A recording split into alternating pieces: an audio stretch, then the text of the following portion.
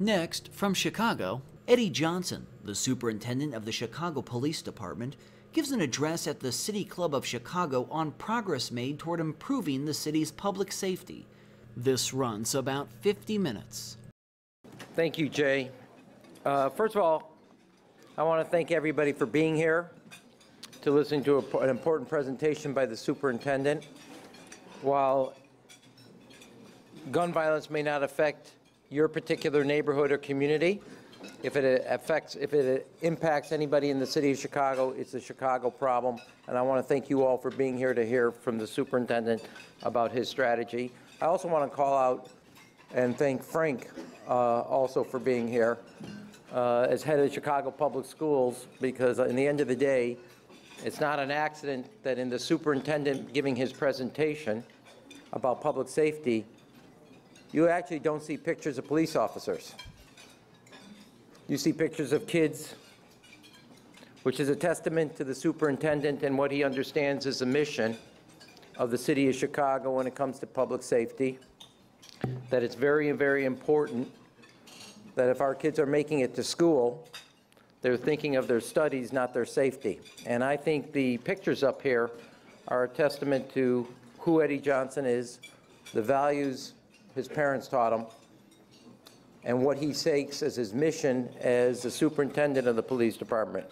This is an individual who grew up in Chicago's housing projects to make it to the most prominent position in the Chicago Police Department. He's Chicago proud, and we're proud of Eddie Johnson. Eddie, I want to thank you for being here.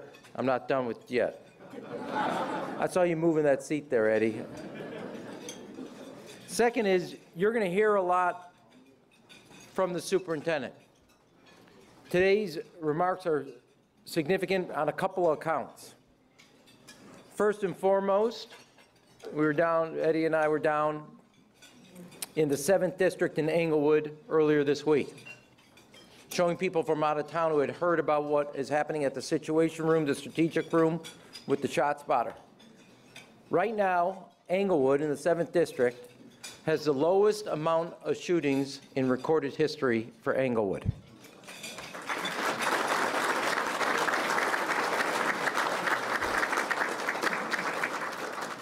October alone, the 7th District was down 70%.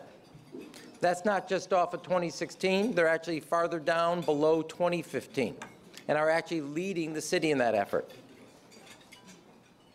And the measure, which is reflected of also this picture, and the commander, Johnson, in the set, we only hire people that are named Johnson at the end of the day, okay? You want a promotion in the police department, change your name. But at the end of the day, the commander said something I had never heard, which I think is significant. The superintendent will talk to you about the technology, go through the data. Overall in the city, we're down 20% this year. Different districts doing far better. What was the biggest measure of success? Not a piece of data statistically.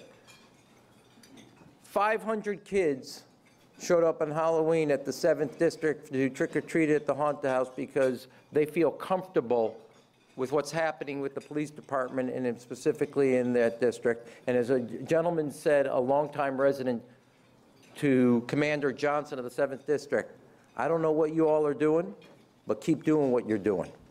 And that, in the end of the day, that building of bonds between the police department and the kids who felt comfortable enough and their parents comfortable enough, as in the district office of the 7th District, that they would come there for Halloween, 500 long, with a long line of kids dressed up in their Halloween outfits.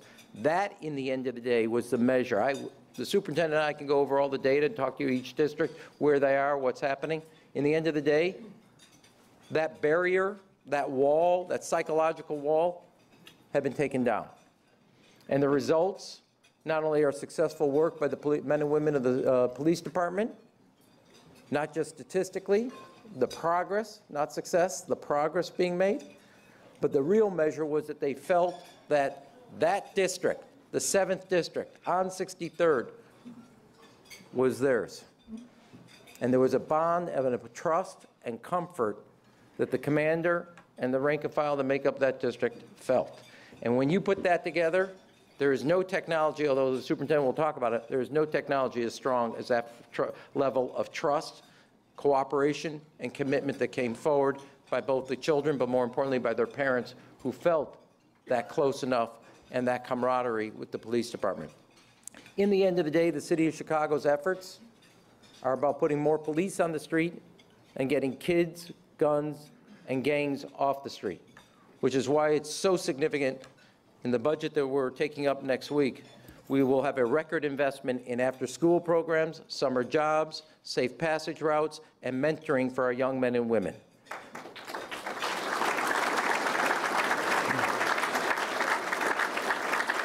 It is significant that we're adding nearly 1,000 new officers, but what is also significant is we're up to 115,000 kids in after-school programs, 31,000 kids that are going to be in a summer job program, and 84,000 kids on a safe passage route. Kids that can smile because they have a future and they know that the city cares about them. And I also want to compliment, and I've said this before at our graduations, but I'm going to say it here. We all know that the superintendent took over the helm of the police department at a very critical time for the city of Chicago. We are on the road to reform, and we're never going to get off. We are going to make sure our officers are the best professionally trained and proactive, upholding exactly what their training has set out to do for them. So while we could talk about what happened also in Englewood, we also saw what's gone on in the paper, and there is zero tolerance for any officer not upholding the highest standards we have set for him and her. I want to commend the superintendent for taking over at a critical time in the Chicago Police Department. We have a vested interest in their success. He has not only led them through that change and continue to stay on that change and been clear that there's no getting off that road to reform, but also doing it in a way that builds the bonds of trust with the residents that they are assigned to help serve and protect.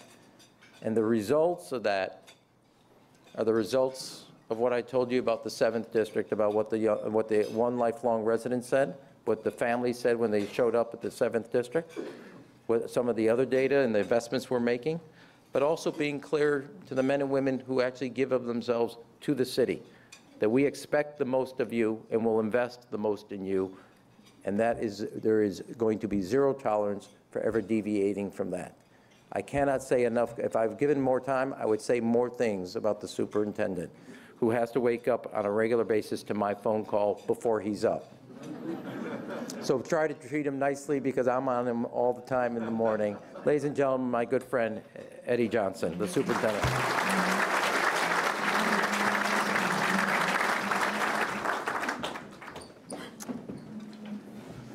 Good afternoon. I want to thank the mayor for that really rousing introduction.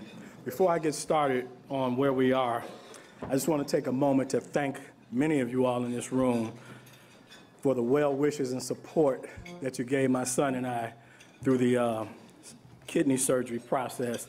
I cannot tell you all what that meant to me and him.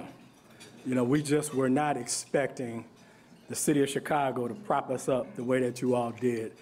And Webster still doesn't have a word to properly articulate my gratitude for that. So I'll just simply say thank you. Thank you.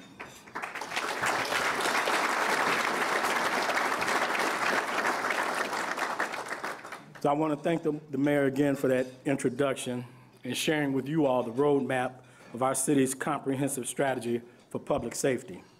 It's an all hands-on-deck effort, and the mayor has been our biggest supporter, to be quite honest. And I'd like to thank the City Club for inviting me back to speak about the progress we've made in public safety since the last time I was here last year. For nearly 2 years, CPD has redoubled efforts to rebuild fractured public trust and address gun violence at the hands of repeat gun offenders, which reached unacceptable levels in the year of 2016. And that's why when I became superintendent last year, I challenged my leadership team to take a hard look at everything that we were doing with the goals of, one, building integrity with the communities that we serve, providing greater resources to our officers, expanding training and support for in-service members, and ultimately make Chicago safer for everyone. The collective response to that challenge served as the basis for our revitalized and reimagined crime strategy for 2017. Side by side with our crime strategy is a significant list of planned and in-progress reforms in the areas of personnel, use of force, training, transparency, and, last but not least, community policing efforts. That's one of the things that I believe to be among the most significant pieces of our plan is bringing district-level smart policing to officers directly on the beat in a series of district strategic decision support centers. And in those centers, we combine civilian crime analysts with predictive crime software, gunshot detection systems, and high-definition cameras. The information that the analysts and intelligence officers develop is then delivered without delay to the officers in the field on mobile phones that we provide to them. These state-of-the-art tools allow officers and civilian analysts to work smarter and faster, monitor gang conflicts in real time, and make changes to our strategy as the situations dictate. This mix of people and technology is quite literally at the crossroads of human intuition and the predictive power of data. In rolling out this new approach, we focused on 6 police districts on the south and west sides, traditionally where gun violence has presented the greatest challenges, not just in 2016, but over decades. Inglewood, Harrison, Deering, Austin, Gresham, and North Lawndale. The early signs of progress in these districts are incredibly promising. Inglewood was the first community where we deployed the support centers and has been fully operational since February of this year. Today, I never thought I'd say this in my police career that spans almost 30 years now. This still amazes me. Inglewood is leading the city of Chicago in violence reduction this year. Inglewood.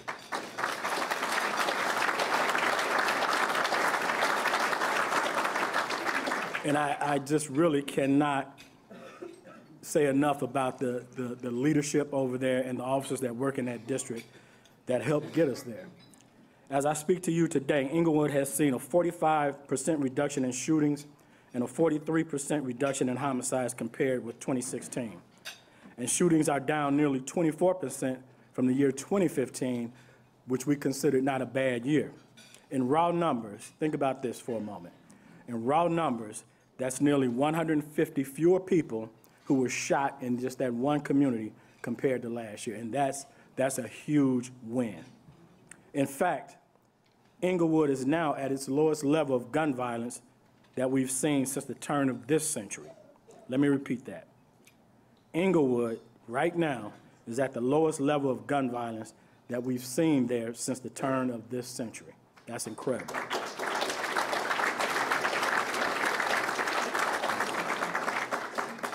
Across all 6 police districts where we've rolled out this new technology, shootings are down 25% compared with last year, outpacing the reductions that we're seeing citywide, which stands at about 20%. In raw numbers, citywide, nearly 650 people less have been shot in Chicago this year, with 18 out of 22 police districts seeing reductions in violence.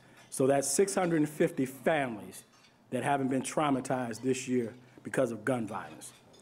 A recent analysis by the University of Chicago Crime Lab has pointed out that right now, we can say with certainty that our smart policing strategy has directly contributed to the violence reductions we've seen in those 6 districts. Now, this is not a cause for celebration, but it's actually a call for further action and continued investment in those communities.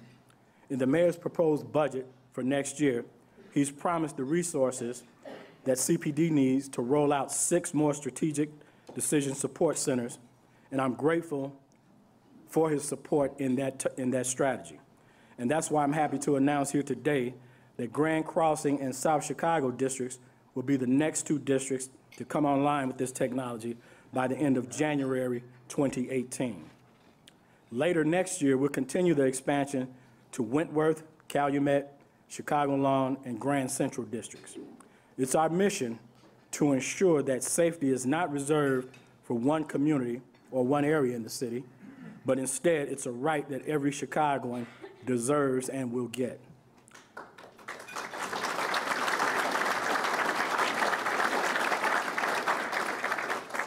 New technology combined with the human intelligence is an important component of realizing that mission. So we're creating a culture of accountability in our neighborhoods when the repeat gun offender bill that Mayor Emanuel and I fought for in Springfield, the Safe Neighborhoods Reform Act, that goes into effect this coming January. We'll also continue to fight in Springfield to stymie the flow of thousands of illegal firearms that come into our city by holding gun dealers accountable also. But technology and legislation will only take us so far. We also need the human component to bridge all the efforts together. At the beginning of 2017, we embarked on a large-scale, 2-year investment in personnel to add nearly 1,000 officers to the department above any existing vacancies. This additional personnel, which is being deployed throughout the city, will provide neighborhoods with the officers and detectives that they need to build greater community partnerships, reduce crime, and solve more cases. Our strategy also provides that the appropriate levels of supervision so that officers can be properly mentored and provided the guidance that they need to be successful partners with the communities that they serve. As we move into the second year of our plan, as they have in 2017, nearly 100 new recruits will enter the training academy each month until the end of the year 2018. These new officers and supervisors will be guided by our revised use of force policy, which went into effect this past October. To ensure that we put a policy in place that's unique to Chicago, we asked for the first time in police department's history, we asked input from both the public that we serve and for the police officers that we expect to carry out this mission. The end result is a policy that is centered around the sanctity of life and de-escalation. Quite simply, we guide our officers on the principle that all life is sacred and that we'll attempt to de-escalate any situation wherever possible before the use of force is warranted. It also calls for officers to immediately render aid that is consistent with their training once a scene is safe. In instances where they may witness prohibited force being used, the officers must verbally intervene and report any misconduct that they witness. All sworn members of the department have received an initial 4-hour classroom-based course on the policy, and beginning in 2018, they'll also receive additional scenario-based instruction covering the topics of force mitigation and mental health awareness.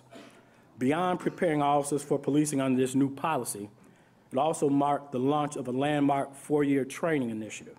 Starting next year, CPD will require all department members to take a set number of continuing education hours on a yearly basis, with 16 mandatory hours in 2018, and by the year 2021, 40 hours annually. This training will cover a mixture of mandatory and elective topics, from cultural competency and human rights to medical rescue and traffic stops, with a use of force refresher as an annual requirement. And I gotta tell you, as now a 30-year veteran, that really excites me, because I tell you all, the last time I got regular training like that was the year 1988 when I entered the training academy. So that's how significant this training module will be moving forward. This will literally change the face of policing in Chicago, ensure that officers continue to refresh or reset their skill set as officers, and they will now receive up-to-date annual training on the latest trends and best practices in law enforcement. It's a win for the community, a win for the department, and a win for our officers that patrol the streets every day. We've also been working to provide every officer on regular patrol with body-worn cameras and a taser. By the end of this year, every beat officer responding to a service call will be equipped with a body-worn camera, and that is a full year of the projected schedule that we had last year. By the end of 2018, every beat officer will also be equipped with their own taser. The tasers will give officers a less lethal option when the use of force is necessary. The body-worn cameras will allow us to see exactly what occurs during those interactions with the public. This level of transparency has never been seen before, but it'll go a long way in protecting the rights of those we serve, as well as protecting the rights of the officers. It'll let us see what we're doing right, and it'll also let us see where we need to improve. For me, what really ties all of these investments together is making community policing a philosophy throughout the department, where every Chicago police officer is a community policing officer. It began with the formation of the Community Policing Advisory Panel, chaired by Chief of Patrol Fred Waller, and made up of national experts, community residents, and Chicago Police Department staff. And it's similar to how we approached our use of force policy. The panel held a number of meetings to receive feedback from our officers and the public, and reviewed more than 2,200 surveys to develop a set of recommendations for a community policing strategy that's unique and specific to the city of Chicago. Among what I consider to be the most important recommendations are, number one, moving the community policing office under the direction of the Office of Superintendent, which we've already acted upon with the recent appointment of Deputy Chief Dwayne Betts. And let me tell you why that's so significant. Before, the community policing office was under the Bureau of Patrol, and the message that sent to the officers was that the Bureau of Patrol were the only ones responsible for community policing. Now, all police officers in CPD know it's a philosophy for the department. Also, a strong focus on engagement with the city's youth and a more robust community-oriented training for department members. And lastly, an effective problem solving with the community and other city agencies, among other things. After reviewing the final report, I decided to accept and adopt those recommendations that were laid out, because I firmly believe that we need to make significant investments to build the integrity within the communities that we serve. As part of that commitment, we will create a team of dedicated people to ensure that reforms are implemented properly the first time and are sustainable in the long term to truly change the way CPD does business. This is why the mayor and I requested funding in our 2018 budget for a new Office of Reform Management. In fact, the budget requests $27 million dedicated solely to police reform next year. So, Alderman Bill, thank you also.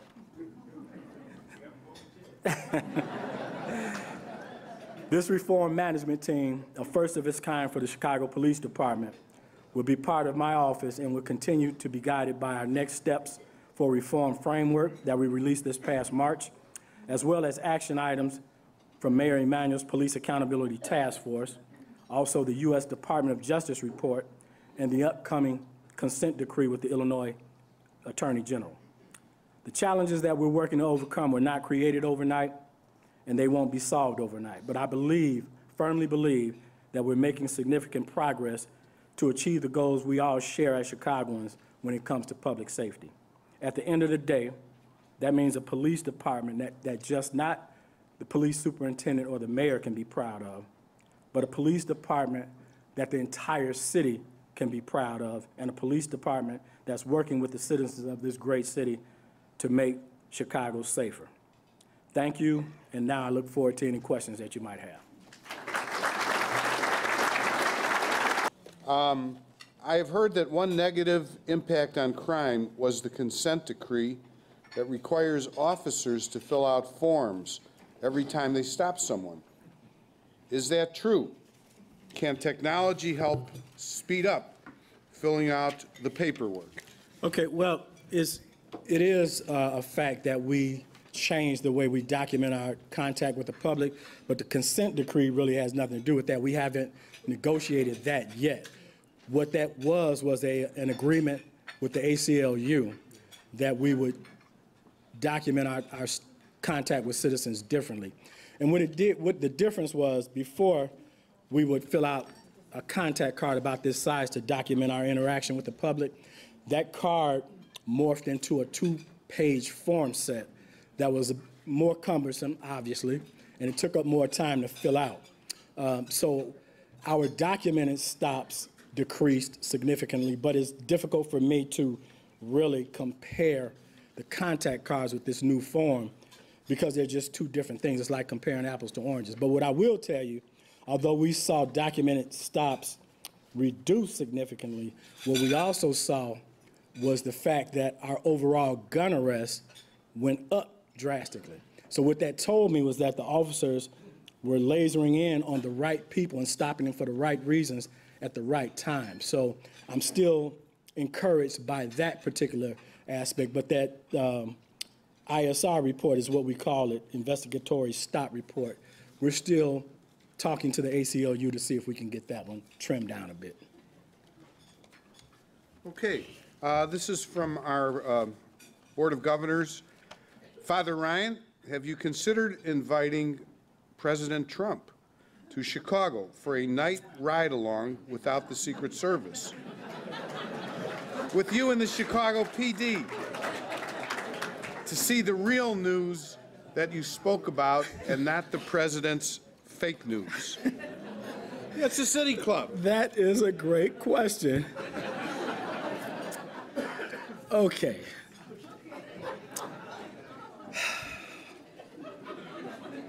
No, I have not considered that. But if the president would like to come here and actually see what's going on, you know, because I would say this. I'm becoming very recognizable around the country now when I travel to different events involving law enforcement. And when I get off the plane and walk through airports, people say to me, wow, how do you all survive up there? And that really chips me because it's a false narrative that the entire city is on fire. That's just not true. You know, we have pockets in the city where we have violence challenges. So I wish that people would come here to actually see what we've done. As I said earlier, we have almost 700 less people shot in this city this year. And that's huge. It really is. It's not success, but it's progress. So I think that we have to do a better job of just pushing that narrative out there that we are seeing progress and gains in the city in terms of violence reduction. But I'll invite anyone that wants to come here and see what Chicago is doing. I'll invite anyone to come and take a look at it.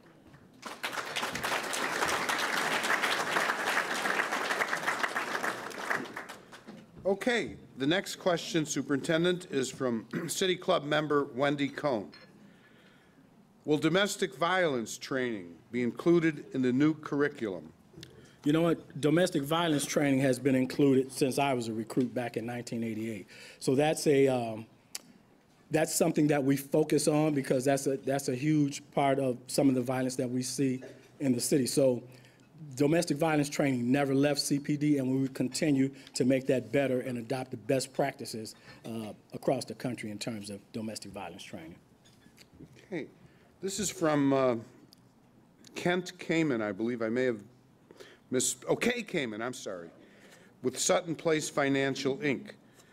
Specifically, what was done to bring down crime rate in Englewood? So I think it's a combination of things. The technology, those strategic decision support centers that we went in there, that we put in the 7th District, helps a lot because what that does is gives the commander the ability to look at data and let that play a part in how he makes his decisions regarding deployment. But technology that's a tool. The real meat of it is the personnel that's over there that are making gains with having the community trust us. I tell you this, I've been a cop now for roughly 30 years, and I've been all over the city chasing criminals, gangbangers, you name it, I've done it. And I never thought I would see the day in Englewood where you would have 500 kids trying to get into their Halloween haunted house because the people over there just didn't trust the police like that. That is really what tells me we're moving in the right direction because now not just those kids, it's easy for a 3-year-old or a 5-year-old to trust the police. It's more difficult for the adults to trust the police. And the fact that those adults brought those 500 kids to that district to interact with the police, that's huge. So all of that stuff, when you put it in the mixing bowl, all of it matters. Okay, thank you. This is from City Club member Dr. Bill Truesdale, and it's a question about the Citizen Academy. He thought it was very helpful in understanding the structure and process of CPD. Can the program be renewed? Yeah, we still have it. It's conducted, I believe now the classes are once every week, but it's a robust training, and I encourage all of you all to see what it is. Because here's the thing, I don't think that people really recognize how difficult it is for police officers to do this job. This job is not easy. If you think it is, try doing it, because it's not. When you think about this, a police officer has to make a split-second decision on whether or not to use force or to use it. That's difficult. It's easy when you can sit back for 2 or 3 hours and pore over a video. That cop is making that decision in a split second. That's not easy. And one of the things that we encourage you all to do is go through that training, and we have a scenario called shoot, don't shoot. Go through that and see how many people you kill. Because I guarantee you, you will kill a lot of people. You will, but that gives you a sense of what police officers go through on a daily basis. And being a cop that has been involved in shootings, I know firsthand how quickly it happens, like that.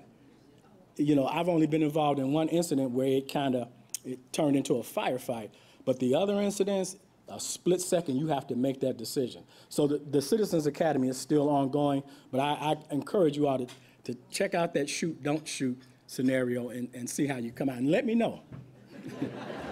If anybody was interested in that, how would they contact? So you'd either contact Deputy Chief Dwayne Betts is now the Deputy Chief with Community Policing, and he will be a good resource for you all to reach out to. He's at headquarters. He's easy to find if you go on our website and contact him, or you can contact Deputy Chief Keith Calloway at the Training Academy to set up a seat in that class. Great. This isn't your wife, is it? No. Mm-mm. Okay. The Johnson name, it's all over the place. Anyhow, this is a question from City Club member Mrs. George Jane Johnson. That's why I asked the superintendent. This is one of those loaded questions from his spouse. Lieutenant Kim Toy was the daughter of my mentor when I first started teaching in the Chicago Public Schools. The bottom line of her question is, who was your mentor when you started, and why did you decide to become a police officer? The reason I decided to become a police officer way back when I was a teenager, my mom had a really good friend, and so quite naturally we became good friends with this lady's children. And when I was about 16 years old, one of her daughters went to a party and was abducted, raped, and killed. And that really made me start thinking, what could I do to help change some things? And that was the impetus for me looking into becoming a Chicago police officer. And the second thing, as far as a mentor, man, there are a lot of people that I was blessed with having a lot of good supervisors during my career to kind of guide me. But I think the ones that really come to mind most are probably Terry Hillard, who was a former superintendent, and Gene Williams, who retired as Chief of Support Services. But, like I said, I was fortunate enough to have a lot of good leadership that I could look up to and learn how to become the police. Okay. This is from Rebecca Levin, who I think is with the Lurie Children's Hospital, strengthening Chicago's youth. The gains due to data-driven police strategies over the last year are impressive, but CPD doesn't do it alone. Can you describe the role of community organizations in reducing violence and how the department collaborates with these community organizations? I tell you, that's a great question, because you're right on point with that wherever you are. You're right, CPD can't do this alone. Those programs like BAM, Becoming a Man, things of that nature are huge in helping us reduce this violence. Because I've shared this with you all. I went to speak to about 40 young men a couple of months ago. Actually, it was before my surgery. And all of these out of these 40 individuals, black, Hispanic, and a few whites were in that group. All 40 of them had committed violent crimes, from shooting someone to armed robberies to carjacking. And we were in a group setting, and we talked about what brought them around. So at the end of it, I didn't want any of those individuals to be corrupted by the answer that his buddy gave me. So I pulled each one of all 40. I pulled them aside individually and asked them, what got you out of that lifestyle? And I have to tell you all this. Every one of them told me the same thing, that somebody reached out to them and said, I care about you and I care about your life. So that gave them a sense that someone actually cared. And I'm not talking about parents. These were individual people that they didn't know. But that one thing meant a lot to these individuals. And you know, the mayor kind of touched on this earlier. For me as police superintendent, I know CPD can't do it alone. The benefits that we get from after-school programs and mentoring programs is enormous, because a lot of these kids involved in that lifestyle, all they're looking for is a way out of it. They are. Now, don't get me wrong. We got a small subsection of guys that just enjoy that life, you know, and okay, we got something for them too. But the ones that we do. But the ones that want to get out of it, we have really gotten good and efficient at taking external partners with us and knocking on. We are able to identify those individuals better now, and we'll go knock on their doors and offer them a way out of it. And I am happy to say, when we first started that program, they really, you know, I know, well, I won't say what they would tell us, but now, for every 5 in the beginning, 0 would really take us up on that. But we just kept at it. And now it's about 3 out of every 5 take us up on that offer to get them out of that lifestyle. So that tells me that a lot of them, if we just give them a pathway out, they'll get out. Okay, thank you, Superintendent. This is from Sabrina Gruntoli with Greeley and Hanson. Could you comment on how important support from the business community and organizations like the Chicago Police Foundation and others is in helping to advance current CPD initiatives? Oh, that support is huge to us. You know, the mayor and the city council has been very receptive in the things that I've asked for since becoming superintendent. But, you know, let's face it, we still have budget restraints that we just can't fill. So the support from our corporate partners, the Police Foundation with John Roebuck and the Police Memorial Foundation has been huge, because that allows us to fill in the gaps in terms of funding. These strategic decision support centers, they cost about $1.5 million roughly to stand up. That's not chump change. You know, if it was that easy, every city in this country have come in, you know, most of the major cities are coming in to look at what we're doing. If they were cheap, everybody would have them, but they're not. So, you know, the mayor and the city council has been gracious enough to give us a lot of money to get these things going. But the philanthropy in Chicago and the business community has stepped up to the plate, I have to say. And as a matter of fact, let's give them a round of applause.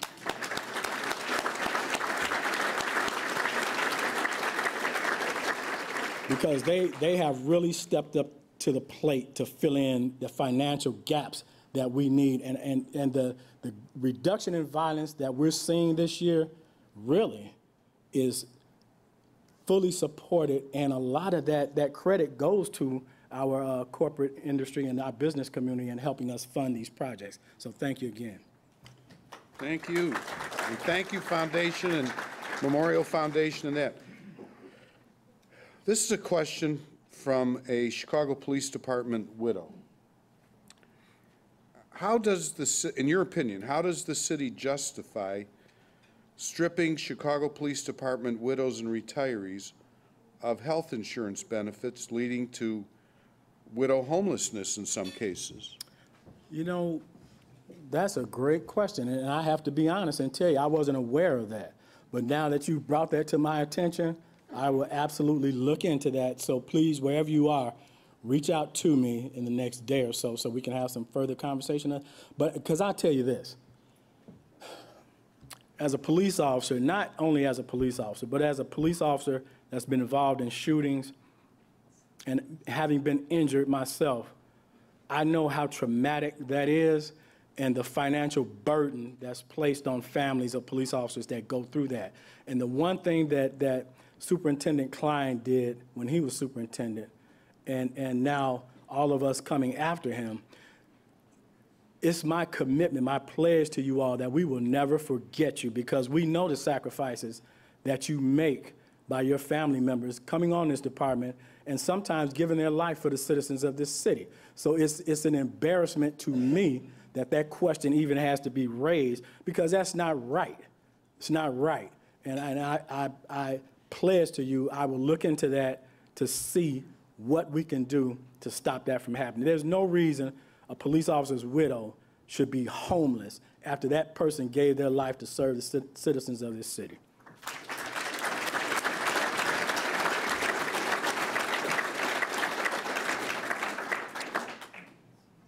Two last questions. This is from Kimball Layden, Dr. Layden. You've talked about programs after school for the youth in your communities and that. Has the police department ever looked at developing similar programs for adults who are on probation and parole as a way of reducing criminal incidents and that? I know it's a very broad question and not really in your district.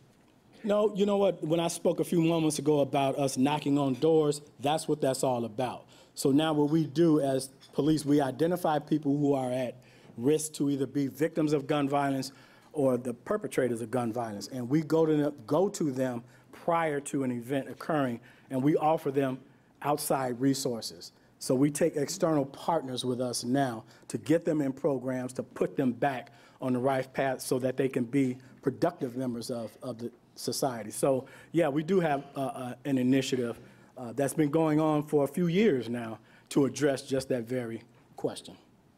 And the very last question before we have our drawing in that, there have been a number of carjackings lately that have attracted all of our attentions. We turn on the news or read in the print news, it seems like it's an everyday occurrence.